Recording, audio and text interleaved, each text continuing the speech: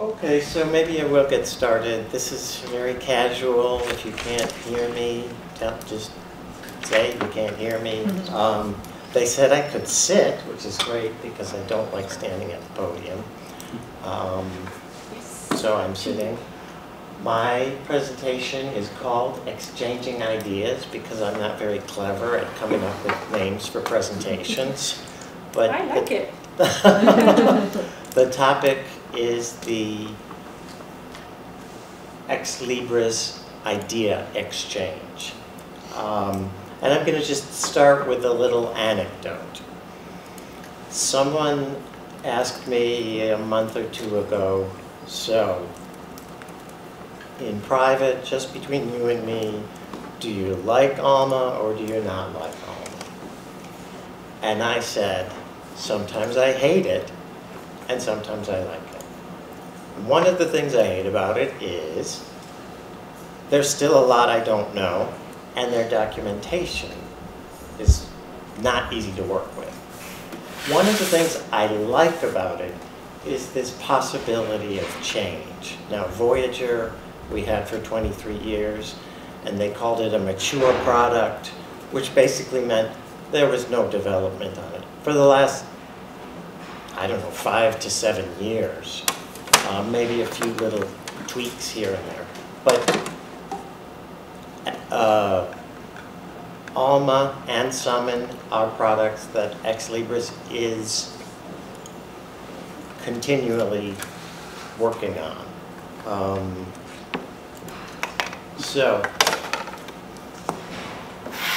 The other thing about Alma documentation, much of this comes right from the Alma documentation, but again, it's not very easy to find. So, Ex Libris has this program called Idea Exchange. They're eager to receive ideas from anyone who uses their products. These ideas are an invaluable source for helping us understand your needs and priorities. Naturally, we won't be able to respond to every idea. We will, however, review the most popular ideas, those that receive more than a certain number of points. They don't define what a certain number of points is, so I can't tell you that. And we will respond to them or perhaps ask you for follow-up information. And this is the screen you see when you get into Alma Idea Exchange, or rather Ex Libris Idea Exchange. And as you can see, it does list all their products. The ones that I think we're most interested in are Alma and Summon. If you had an idea for RefWorks, that's a product we use. You could use it for that as well. The others wouldn't be useful for us. The other thing I wanted to say, ask questions at any time. I will answer them if I can. If I can't, Maggie's going to write them down, and I will try and get an answer for you later. Okay, so who can submit an idea? You can. Anyone who's employed at an institution that subscribes to Ex Libris products is eligible to submit ideas. This is the URL to get to the Idea Exchange. You must create an account to submit an idea or comment on an idea. You can see other people's ideas without creating an account and without logging in. And if you submit an idea, you must vote for it. And I'll talk more about votes later. So, what else can you do? You can review ideas submitted by other users. You can comment on any idea that you see on the Idea Exchange, and vote. We live in the United States. It's a democracy. Voting is very important. It's important here as well. And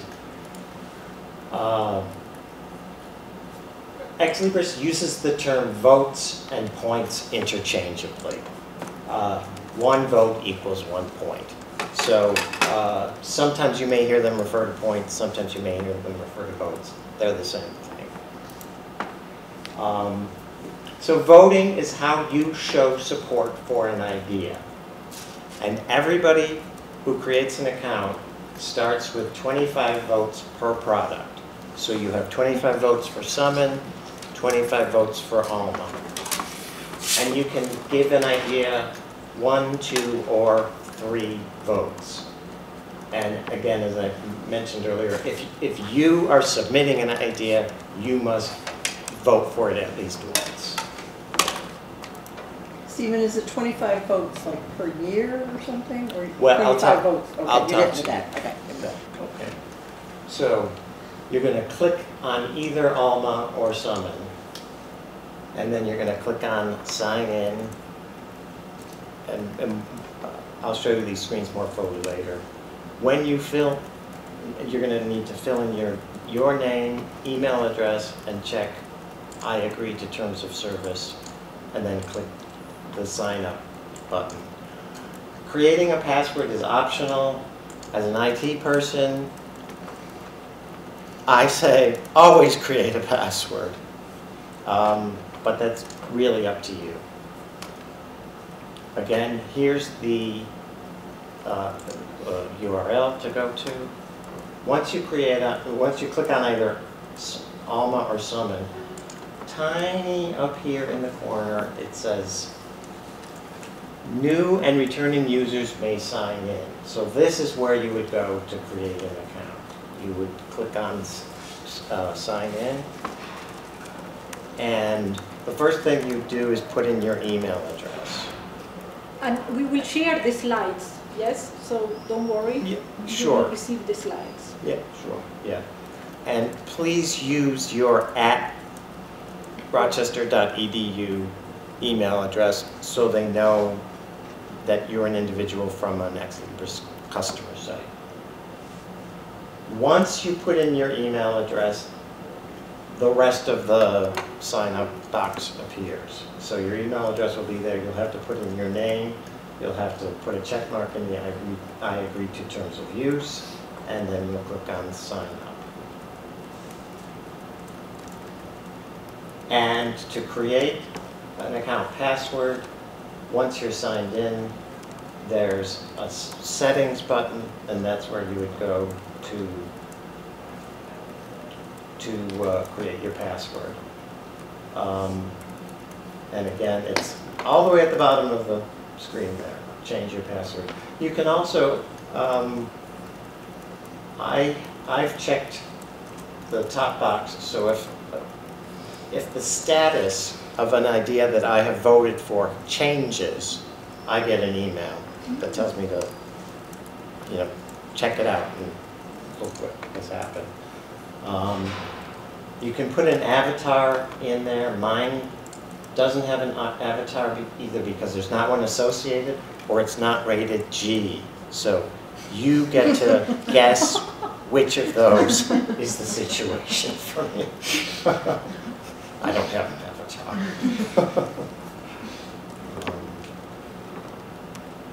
So submitting an idea. The first thing you should do before submitting an idea is to search for the feature you'd like to suggest. And the reason for that is if it already exists, it may already have a lot of votes. You want to vote for that idea instead of submitting the same idea excuse me, again. So again, they do tend to hide things. The search box is way over on the right and about 2/3 of the way down. And let me just put this in so that you can see more clearly the search box there. When you're submitting an idea, limit each submission to one idea. Phrase your idea as a use case or a story. Write a clear title for your idea. And that's important because you want other members of the Ex Libris community to be able to find it and vote for it. And if possible, assign a category to your idea.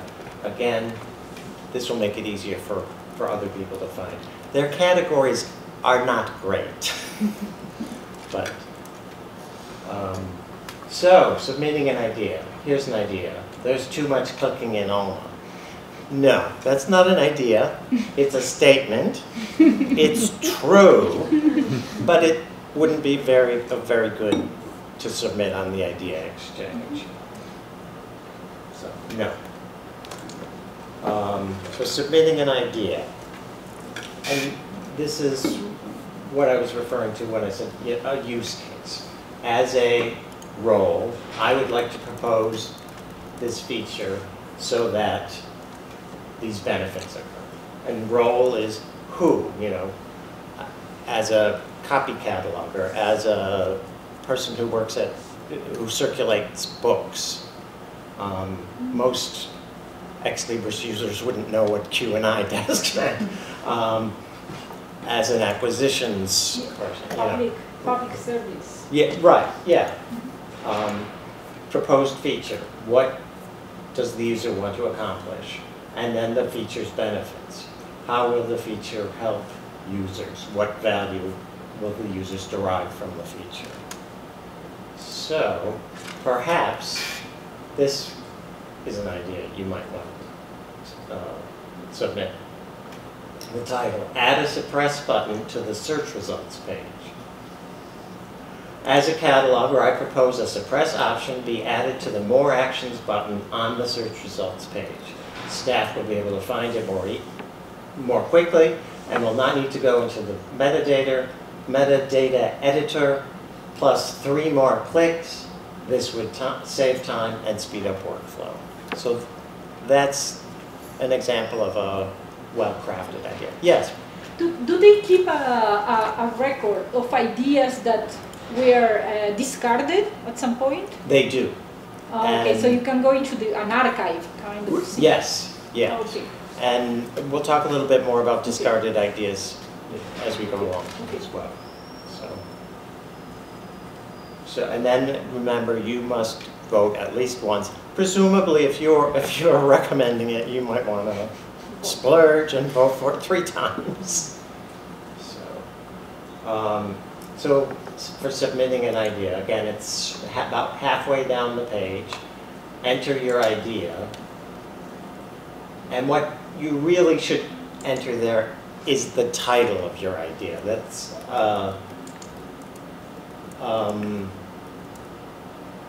that box has a limited number of characters. I'm not sure what the character limit is, but the title of your idea there, the category, if you choose one, and the details of your idea in the describe your idea. They say that's optional. I think that's the most important part, to be honest, is describing the idea succinctly and saying how it will be beneficial.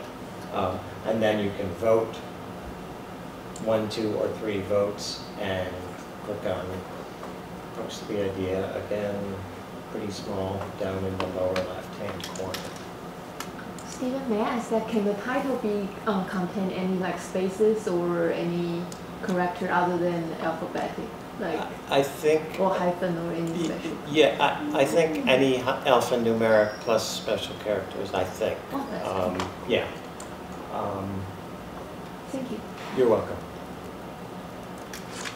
You know, supporting other people's ideas, and this might be an idea that we would want to support. Provide the ability to separate, yes, to separate books and ebooks when searching.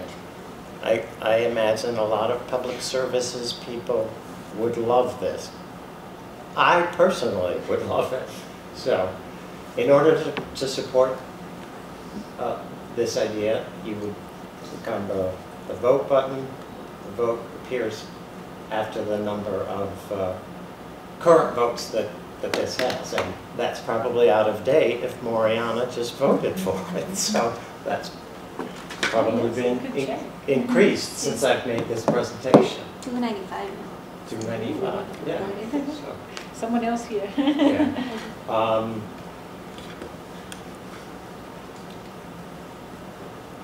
Even when you're logged in, it will ask you for your password, or for your email address to submit the idea. And again, at the bottom is where you say, where you indicate how many votes you want to give the idea. You start out with 25 points, as I mentioned, 25 for each product. If you support an idea that is implemented, declined, or found to already exist, you get those points back.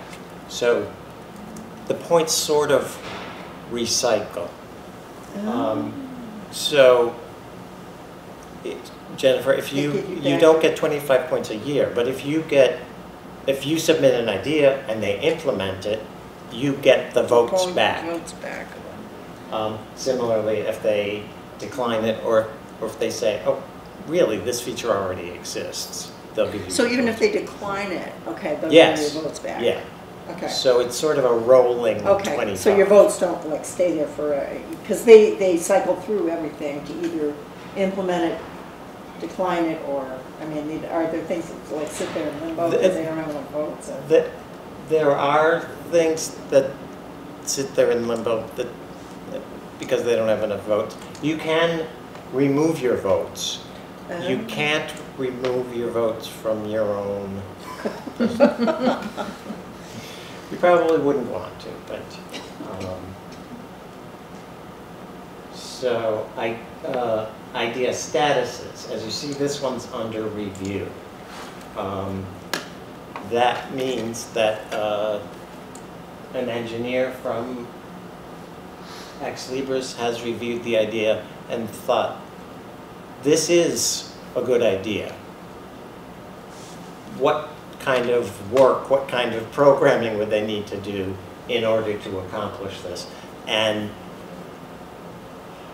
Alma Summon is very complex because of the index. So if they're not able to index ebooks separately from books, this may take them a lot of work to accomplish if their current index is not set up that way. So the reason they may not be able to do an idea may be kind of obscure, but they'll try and give as much of an explanation as they can. So one status is under review, and these are actually the 5 types of statuses. Under review, planned, completed, already supported, and declined.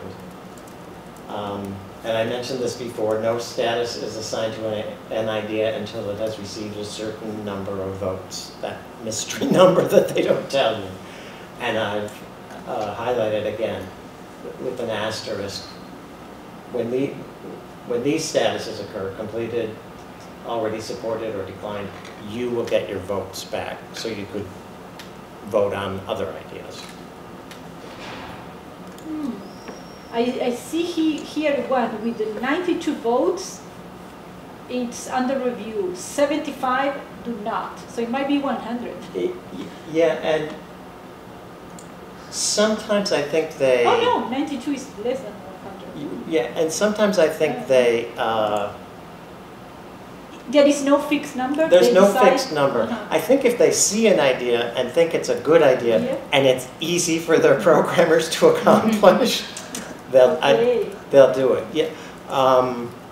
So there's no official firm Official. number. Yeah. So the other question is, do they do anything with these ideas? Are you wasting your time by submitting these ideas? Well, there are new releases of Alma monthly. There are new releases of Summon quarterly in February, May, August, and November. And it is very common to see an idea that originated in the Idea Exchange in new releases. And I snipped this out of the release notes for Alma for November of 2019. And you see this light bulb? The light bulb indicates the idea exchange. This idea came from the idea exchange, and they've implemented it. I was writing this presentation while Emily was at NYLA, so I wanted to ask her, oh, is this something that your folks would use? Is this something good for? And I was unable to ask her about that. So, because this is a fulfillment idea. So, in other words,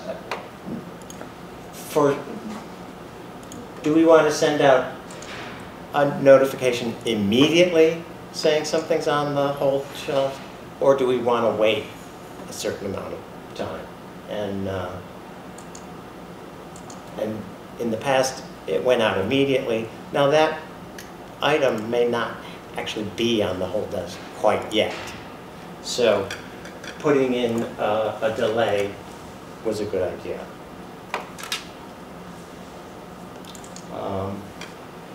There's this concept of hot ideas, top ideas. Now, I'm not much of a social user of social products, so this doesn't mean a lot to me. The thing that's hottest on the internet may not be the thing I'm interested in. So that's not one of the things I look at, but at any rate, these do exist. These concepts do exist within the idea exchange. Hot ideas are those that receive the most points in the past week. Top ideas are those with the greatest number of points in this category, regardless of the time frame. So, for example, a new idea that received 30 points in the past week is hotter than an idea that had 500 votes that's been around for some time. But if it received fewer than 30 votes in the past week. So we can take that all for whatever it's worth. Things to keep in mind: not all suggestions will be acted on by Ex Libris. Now, we all know that Ex Libris has another discovery tool called Primo. And where Alma and Primo overlap, there may be Primo suggestions in the Alma section. I find that a little irritating and frustrating at times when I search for an idea and it comes back and it already exists. Oh, but that only applies to Primo. So it's something to be aware of. Some ideas may mention a community zone. We don't have a community zone. A community zone is used when you belong to when a library belongs to a consortium. Network. You're absolutely right. Network. I'll fix the slide. The network zone. And they abbreviate it NZ, and I always confuse it with New Zealand. But anyway, but yes, thank you for pointing that out, Marcy. When reviewing other users' ideas, keep in mind that their instance of Summon or Alma may be configured differently from ours. So they may say, when I search this, that appears. And for us, that may not appear because we may be configured differently.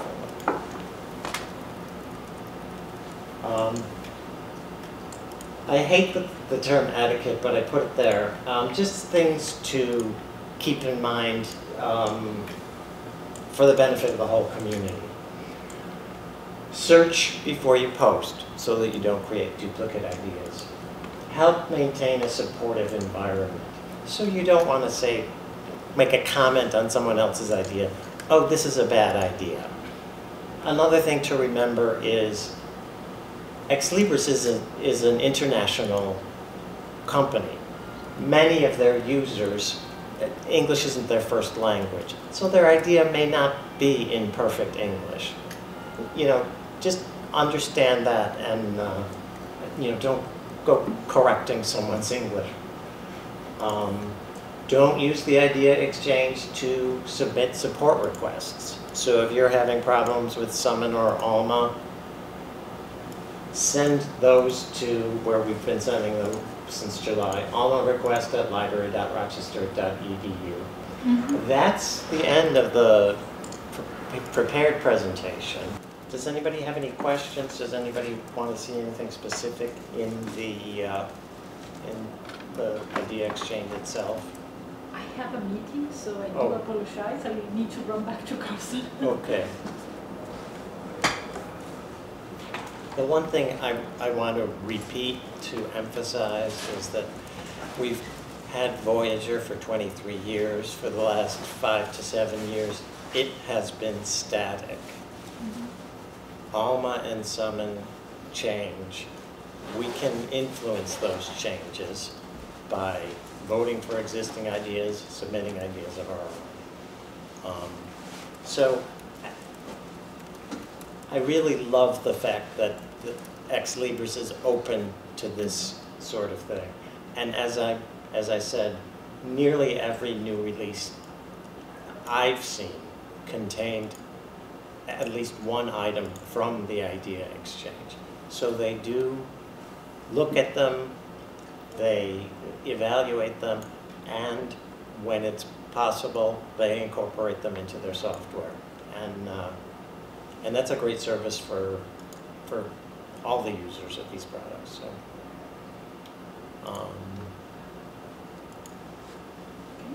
anything else?